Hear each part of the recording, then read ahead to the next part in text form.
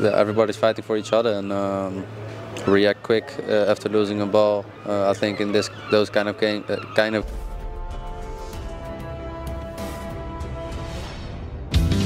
Update terbaru proses naturalisasi Mauro Zijlstra. Tinggal menunggu waktu jika mengacu pada kode yang diberikan Mauro Zijlstra soal proses naturalisasinya menjadi WNI. Pada bio akun Instagram miliknya, Zijlstra memberi emoji jam pasir. Emoji ini seolah sebagai tanda kalau proses naturalisasinya sedang berjalan dan tinggal menunggu waktu. Dalam beberapa bulan ke belakang, Zijlstra memang muncul sebagai pemain keturunan Indonesia yang dikabarkan menjadi buruan PSSI. Bahkan beberapa sumber menyatakan kalau pemain berusia 19 tahun itu sudah menyerahkan berkas-berkas yang diperlukan untuk naturalisasi.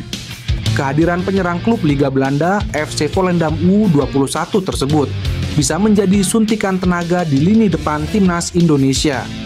Tak hanya untuk timnas senior, usianya yang masih 19 tahun ini bisa membuatnya diproyeksikan untuk bermain di timnas U20 dan timnas U23. Jika berkas-berkas sudah diberikan, harusnya langkah terdekat buat Mauro Zijlstra untuk segera dinaturalisasi adalah bersalaman dengan Ketua Umum PSSI, Erik Tohir. Jabat tangan Menteri BUMN itu dikenal sakti. Para pemain yang sudah berfoto dan bersalaman dengannya sudah pasti melanjutkan proses naturalisasi dan akhirnya membela timnas Indonesia. Segera merealisasikan Mauro Zijlstra bisa menguntungkan buat timnas Indonesia. Selain usianya yang masih sangat muda, potensinya juga cukup cerah. Performa timnya FC Volendam U21 sedang positif juga. Sejauh kompetisi U21 musim 2024/25 berjalan, mereka menempati peringkat ketiga Liga Belanda U21 Divisi 2. Mauro Zijlstra sendiri dari data Transfermarkt sudah mencetak 2 gol dan 1 assist. Namun, belum ada kabar terkini berapa kali ia sudah turun bermain. Sekjen PSSI Yunus Nusi angkat bicara soal tambahan pemain keturunan yakni Jairo Riedewald dan Miliano Jonathans. Ia memberikan kode lewat senyuman. Sebagai informasi, belakangan nama Jairo Riedewald dan Miliano Jonathans santer dikaitkan akan bergabung dengan timnas Indonesia. Keduanya memiliki darah Indonesia. Miliano Jonathans bahkan mengaku sudah dihubungi PSSI. Pemain Vitesse itu mengatakan ayahnya telah berkomunikasi intens dengan PSSI. Sementara, media asal Belanda, Voetbal Premier, mengeklaim bahwa Jairo Riedewald bakal dinaturalisasi oleh PSSI. Rumor makin kencang begitu pemain 26 tahun itu memasang bendera merah putih di kolom biografi di Instagramnya. Ketika dikonfirmasi, Sekjen PSSI Yunus Nusi hanya tersenyum lebar. Dia menyampaikan, fokus PSSI saat ini adalah menyelesaikan naturalisasi Kevin Dix terlebih dahulu. Disampaikan Yunus Nusi, semua rumor tersebut belum bisa dikonfirmasi. Apabila pemain yang bersangkutan belum berjabat tangan dengan Ketua Umum PSSI, Erik Tohir. Pokoknya setelah jabat tangan dengan Ketua Umum baru kita umumkan, kata Yunus Nusi. Miliano Jonathans memiliki darah Indonesia dari sang ayah yang berasal dari Depok, Jawa Barat. Sedangkan Jairo Riedewald merupakan pesepak bola kelahiran Haarlem, Belanda. Ia punya garis keturunan Indonesia dari neneknya. Nenek Jairo disebut berasal dari Manado. Sehingga pemain berambut gimbal itu punya kans membela skuad Garuda. PSSI rupanya menunda rapat evaluasi dengan pelatih timnas Indonesia, Shin Tae-yong. Rapat tersebut berkaitan dengan hasil negatif yang diraih oleh skuad Garuda dalam 2 laga tandang di putaran ketiga kualifikasi Piala Dunia 2026 zona Asia. Sekretaris Jenderal PSSI Yunus Nusi mengatakan jika penundaan ini dikarenakan Shin Tae-yong sudah pulang ke kampung halamannya di Korea Selatan. Yunus Nusi pun mengungkapkan jika federasi akan melakukan evaluasi dengan Shin Tae-yong setelah pelatih timnas Indonesia tersebut balik dari Korea Selatan. Evaluasi sepulang beliau dari Korea Selatan sekarang lagi istirahat beliau, ujar Yunus Nusi.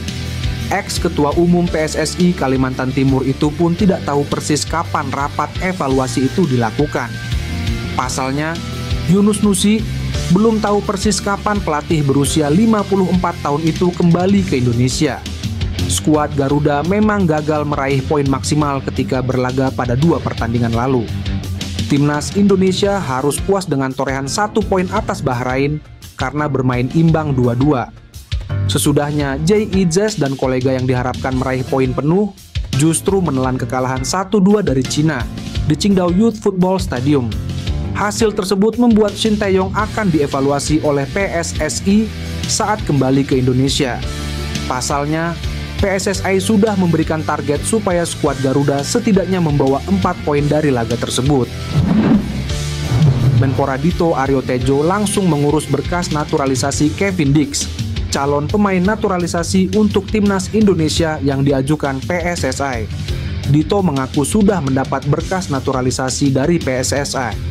Berkas itu kemudian akan diajukan Kemenpora ke Kementerian Hukum dan HAM selepas pelantikan di Istana Presiden. Di istana saya sudah langsung koordinasi dengan Pak Menteri Hukum dan HAM yang baru dilantik hari ini. Dan ini kita akan langsung mengirimkan segala kebutuhan, kata Dito. Proses naturalisasi Dix memang dikebut oleh PSSI. Seperti proses naturalisasi Mace Hilgers dan Eliano Reinders, Dix diharapkan sudah menjadi WNI pada awal November mendatang. Harapannya, pemain berposisi bek ini bisa membela Merah Putih saat menghadapi Jepang dan Arab Saudi di Stadion Utama Gelora Bung Karno. Saat ini, Timnas Indonesia menghuni peringkat kelima Grup C, fase ketiga zona Asia kualifikasi Piala Dunia 2026. Indonesia minimal harus di posisi keempat untuk berpeluang lolos. Sementara itu, Sekjen PSSI Yunus Nusi yakin proses naturalisasi Dix akan berjalan lancar. Sejauh ini dukungan dari Kemenpora telah didapat, begitu juga dengan Kemenkumham. Menurut Yunus, proses naturalisasi menjadi perhatian Ketua Umum PSSI Erik Tohir. Karena Dix sudah salaman dengan Erik, Yunus yakin prosesnya akan lancar. Ole Romeni masih jadi perbincangan. Statusnya sebagai pemain keturunan Grade A Santer dikabarkan menjadi pemain berikutnya yang bakal gabung ke Timnas Indonesia. Namun kabar soal Romeni riuh redam. Satu waktu namanya terus dikaitkan segera bergabung, di waktu lainnya tak ada kejelasan soal statusnya. Rumor soal dirinya sempat meredup. Belakangan kini namanya Ole Romeni ramai lagi. Sebab performanya dibahas oleh akun Instagram Eredivisie Indonesia. Ia dinilai sedang tampil impresif bersama FC Utrecht sejauh musim 2024/25 berjalan. Unggahan dari Eredivisie Indonesia itu dikomentari oleh perwakilan KNVB di Indonesia, Orange Indonesia. Akun itu memberi komentar berupa emoji telepon, seolah tanda ada panggilan untuk Ole Romeni. Namun kode-kode itu tak bakal menjadi sinyal kuat jika tidak diikuti dengan aksi lain. Terdekat, harusnya Ole Romeni sudah berjabat tangan dengan Ketua Umum PSSI Erik Tohir. Segera merealisasikan Ole Romeni sebagai pemain Timnas Indonesia juga merupakan momen tepat. Ia sedang dalam performa bagus sejauh ini. Pemain keturunan Medan itu selalu tampil dalam 7 laga FC Utrecht di Liga Belanda dan selalu menjadi starter. Beda dengan AFC yang masih mengambang, FIFA memastikan laga Timnas Indonesia versus Bahrain di lanjutan matchday ke-8 Grup C, kualifikasi Piala Dunia 2026 zona Asia pada Selasa 25 Maret 2025 tetap digelar di tanah air. Hal itu disampaikan Menpora RI Dito Aryo Tejo. Saya sebagai Menpora sudah berikan statement resmi di mana kami menjamin keamanan tim Bahrain ketika bermain di Indonesia. Insya Allah tak akan ada ancaman dan keselamatannya pasti terjaga. Dan FIFA juga sudah meminta pertandingan tetap di Indonesia. Harus di Indonesia kalau tidak berarti menang WO, kata Dito Aryo Tejo. Berdasarkan pernyataan di atas, jelas sudah laga Timnas Indonesia versus Bahrain tetap digelar di Indonesia. Keputusan ini diambil karena jelas Jakarta yang menjadi kota penyelenggara pertandingan dalam kondisi kondusif. Hal ini berbeda dengan Iran dan Palestina yang harus melakoni laga kandang mereka di tempat netral karena adanya konflik di negara mereka. Sebelumnya, AFC mengaku akan mempertimbangkan lebih dulu permintaan Federasi Sepak Bola Bahrain atau BFA yang mengharapkan laga Timnas Indonesia versus Bahrain digelar di tempat netral. 2 hari setelah BFA melemparkan permintaan, AFC memberi tanggapan di atas. Dalam rilisnya pada Jumat 18 Oktober 2024, AFC akan mengajak FIFA, BFA, dan PSSI untuk duduk bareng sebelum keputusan diambil. Jadi bagi Anda pencinta sepak bola tanah air, tak perlu khawatir timnas Indonesia gagal bermain di kandang sendiri saat menghadapi Bahrain. Sebab FIFA sudah menyampaikan konfirmasi kepada pemerintah Indonesia, dalam hal ini Menpora Dito Aryo Tejo. Dengan begitu, peluang timnas Indonesia menang atas Bahrain terbuka lebar. Jika menang atas Bahrain, peluang timnas Indonesia ke Piala Dunia 2026 semakin hidup. Back Leeds United Pascal Struijk mengunggah bendera merah putih. Sontak hal ini bikin geger pencinta sepak bola tanah air. Struijk diketahui memiliki darah Indonesia dari kakek dan nenek pihak sang ayah. Namanya santer dikaitkan dengan skuad Garuda karena komentarnya di Instagram rekannya di Leeds United, Joel Piroe. Dia menyebut Joel Piroe sebagai penyerang Indonesia, pemain Indonesia, sambil menyertakan emot ikon bendera merah putih. Tak lama kemudian giliran Joel Piroe yang mengomentari akun Instagram Struijk. Indonesia memanggil, tulis Joel Piroe. Komentar mereka jelas menimbulkan spekulasi. Ada yang beranggapan jika Struijk berminat untuk memperkuat timnas Indonesia. Namun ada pula yang beranggapan jika mereka hanya bercanda dan melakukan sarkas. Sebab banyak fans Garuda yang mengemis agar para pemain keturunan bisa membela timnas Indonesia. Tapi yang jelas kolom komentar Struijk langsung diserbu fans timnas Indonesia. Mereka berharap bek berusia 25 tahun itu benar-benar ingin memperkuat Garuda. Harapan fans timnas Indonesia tak ada salahnya. Perlu diingat pencinta sepak bola tanah air juga sempat memohon Kevin Dix dan Mace Hilgers untuk memperkuat Garuda. Kini harapan itu jadi nyata. Hilgers sudah menjadi warga negara Indonesia dan memperkuat Garuda dan Dix sudah dalam proses naturalisasi. Jika Struijk benar membela Indonesia, Shin Tae-yong dijamin full senyum. Benteng pertahanan Garuda bakal sangat kokoh lantaran ada Dix, Jay Itzes hingga Mace Hilgers. Impian untuk bermain di Piala Dunia 2026 tampaknya akan realistis untuk digapai. Back timnas Indonesia, Elkan Bagot masih menunggu waktu untuk comeback merumput lagi karena kondisinya belum pulih sepenuhnya. Elkan Bagot bak terlupakan oleh Shin Tae-yong. Back 21 tahun ini tak pernah dipanggil lagi ke skuad Garuda. Pemain jangkung ini sudah absen membela skuad Garuda sejak tidak memenuhi panggilan untuk playoff Olimpiade 2024 lalu. Di level klub, performa Bagot juga memprihatinkan. Sebab ia lama absesen karena cedera. Kini pemain kelahiran Thailand ini memang sudah membaik. Namun, momen comeback bersama Blackpool masih menunggu waktu yang tepat. Sulit untuk menetapkan waktu yang pasti, saya pikir North sudah 1 bulan dari pemulihan 6 minggunya. Dan Bagot sama, dia mungkin butuh beberapa minggu lagi. Ucap asisten pelatih Blackpool. Maka dari itu, Elkan Bagot masih belum akan bermain untuk Blackpool apalagi kembali ke timnas Indonesia. Winger Vitesse Arnhem berdarah Depok Miliano Jonathans ditanya peluang dinaturalisasi dan bergabung timnas Indonesia. Dia mengatakan bisa berkostum Garuda, namun tidak dalam waktu dekat. Nama Miliano menjadi perbincangan hangat pencinta sepak bola tanah air belakangan ini. Dia mengaku pernah dihubungi PSSI untuk dinaturalisasi dalam wawancaranya bersama Yusa Nugraha. Namun sampai detik ini Miliano belum bisa menerima pinangan tersebut. Pemain berusia 20 tahun itu mengaku masih fokus mengembalikan kebugarannya setelah cedera parah. Pintu saya terbuka untuk dinaturalisasi, saya tentu belum menutup kemungkinan apapun, kata Miliano. Jika Miliano berminat gabung, lini serang timnas Indonesia bakal semakin tajam. Dia bukan pemain kaleng-kaleng meski usianya masih sangat muda. Transfermarkt mencatat Miliano sudah tampil 10 kali bersama Vitesse di Liga 2 Belanda. Dia berhasil mencetak 6 gol dan 2 assist.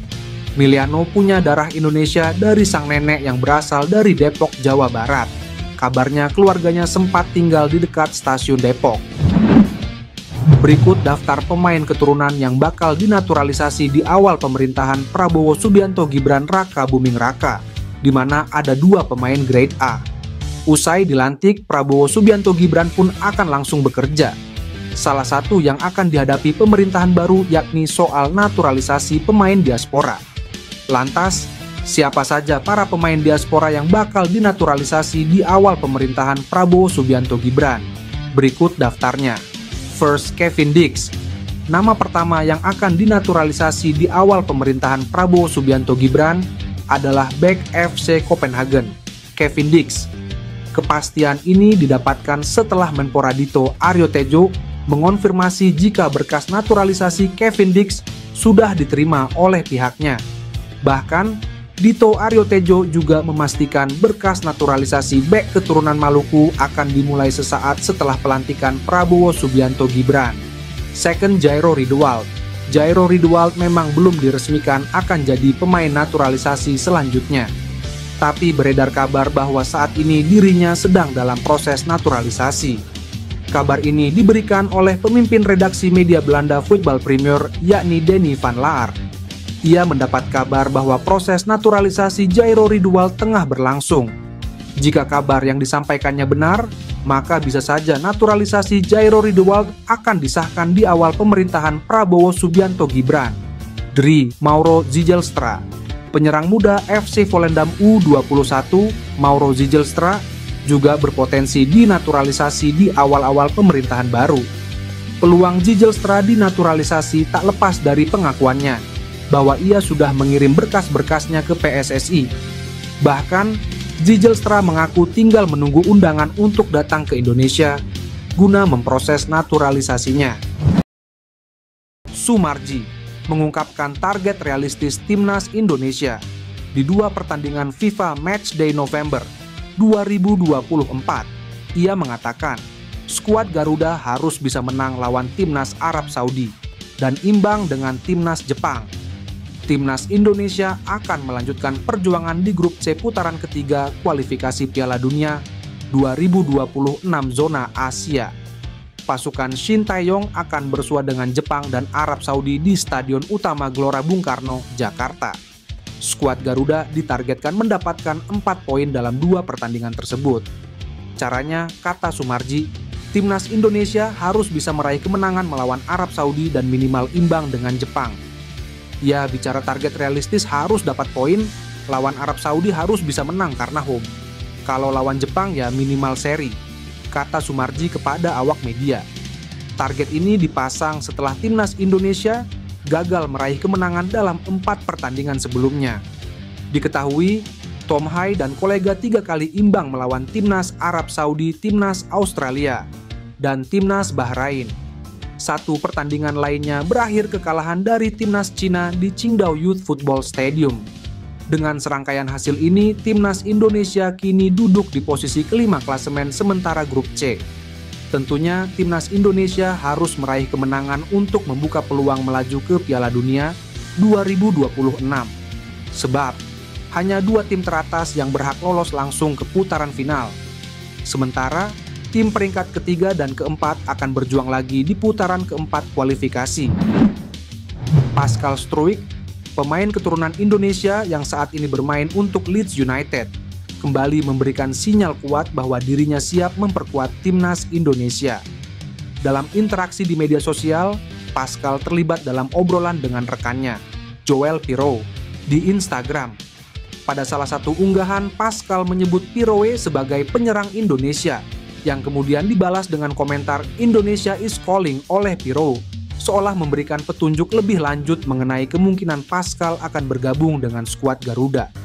Hal ini tentu saja memicu spekulasi di kalangan penggemar sepak bola Indonesia, terutama dengan semakin aktifnya PSSI dalam mendekati pemain-pemain keturunan yang berpotensi memperkuat timnas.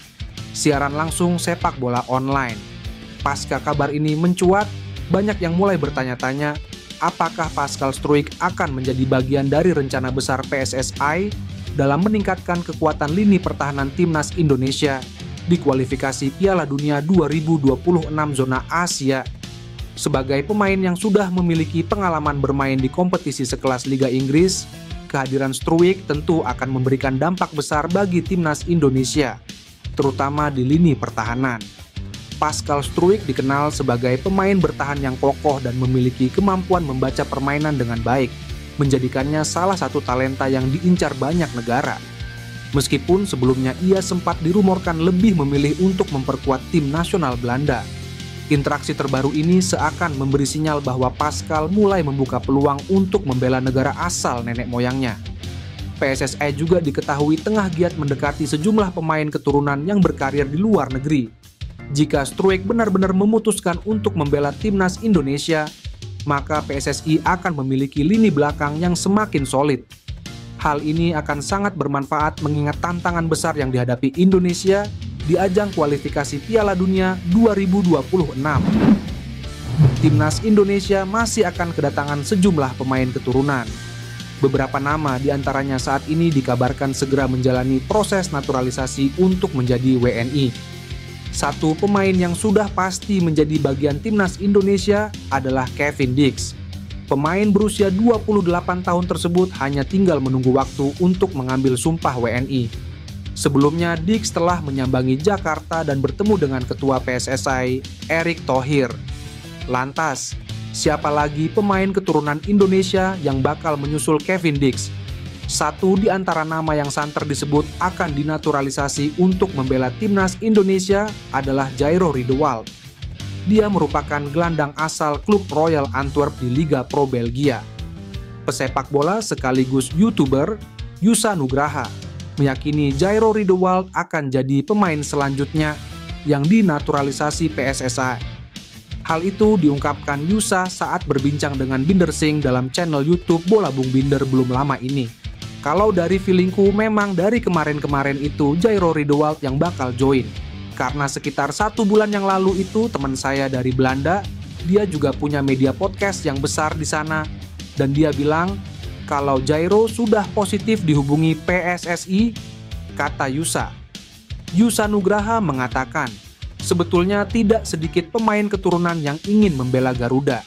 Diketahui pemuda berusia 23 tahun itu kerap berinteraksi dengan pemain berdarah Indonesia Belanda via channel YouTube-nya. Roberto Mancini resmi lengser dari posisi pelatih Arab Saudi. Hal itu terjadi usai Green Falcons tampil tak meyakinkan di kualifikasi Piala Dunia 2026. Timnas Arab Saudi mengumumkan sudah tak lagi bekerja sama dengan Mancini lewat media sosial resmi mereka. Kedua pihak mencapai kesepakatan untuk memutuskan kontrak Mancini. Direksi Federasi Sepak Bola Arab Saudi dan pelatih tim nasional Arab Saudi Roberto Mancini mencapai kesepakatan bersama hari ini yang mencakup berakhirnya hubungan kerja sama kontrak.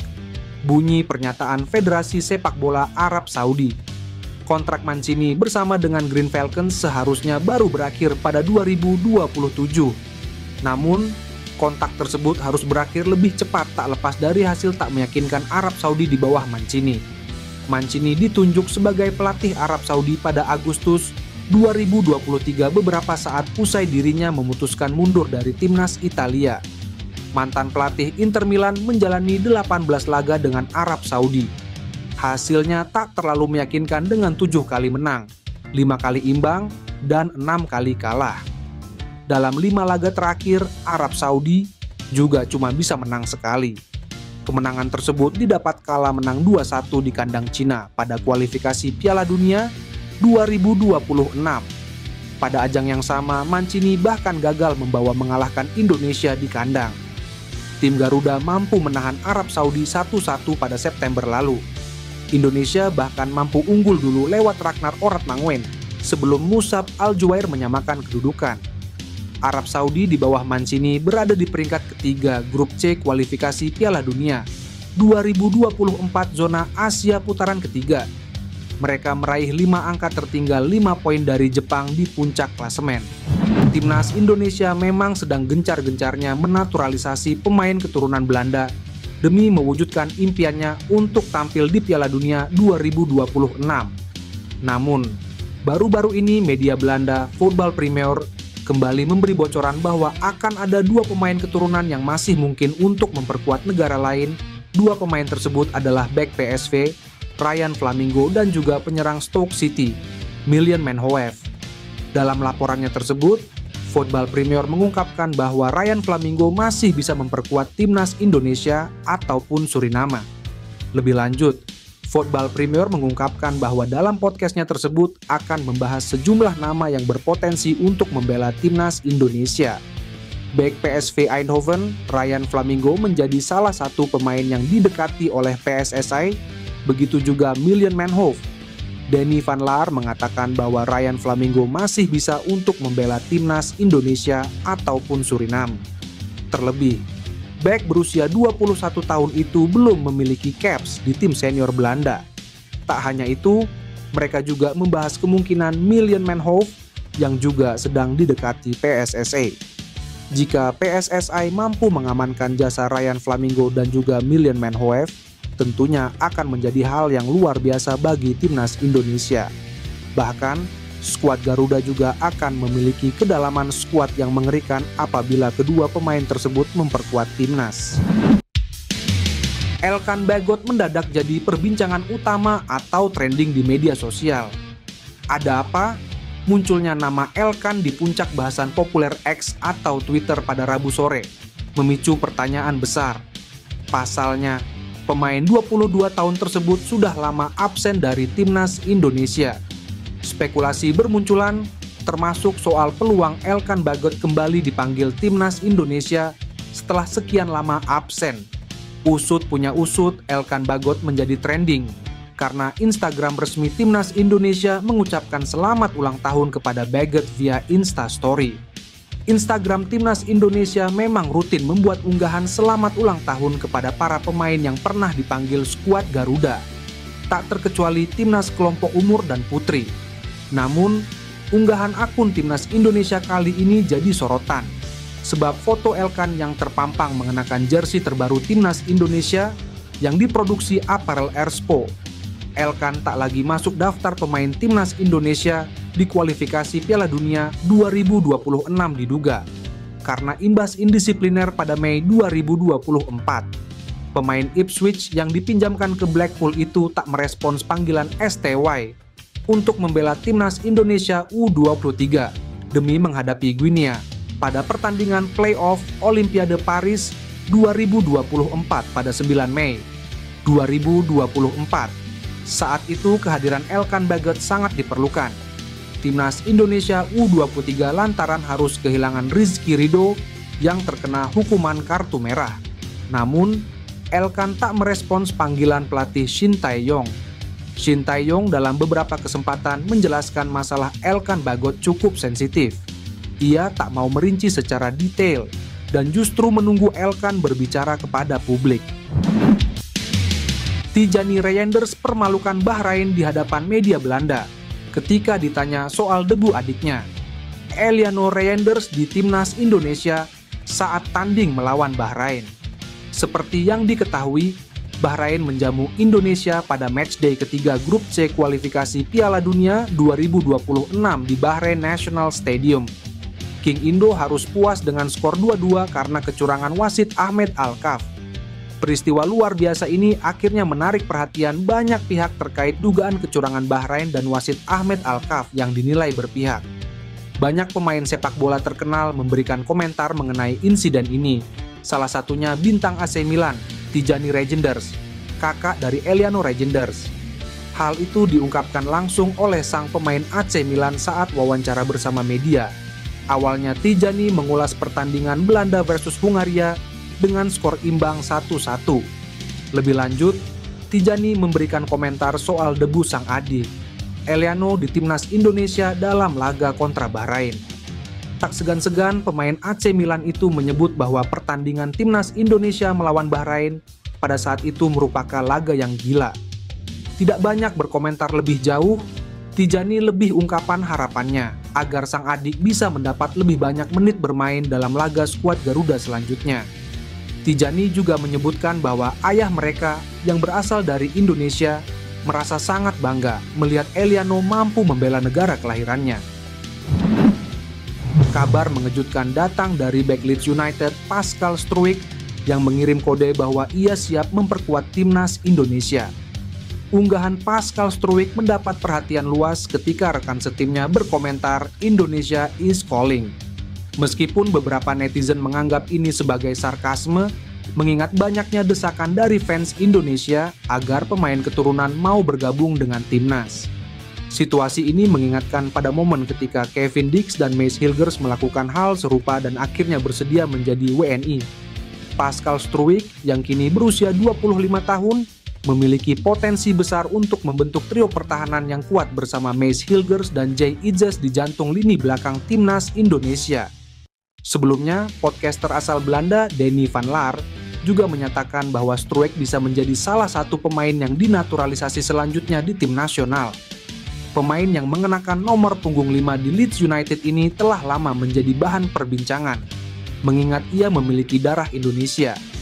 Meski berposisi sebagai bek tengah, Struijk memiliki nilai pasar yang cukup fantastis, mencapai 260,72 miliar rupiah, menjadikannya lebih mahal dibandingkan Mace Hilgers, dengan harga 173,82 miliar rupiah.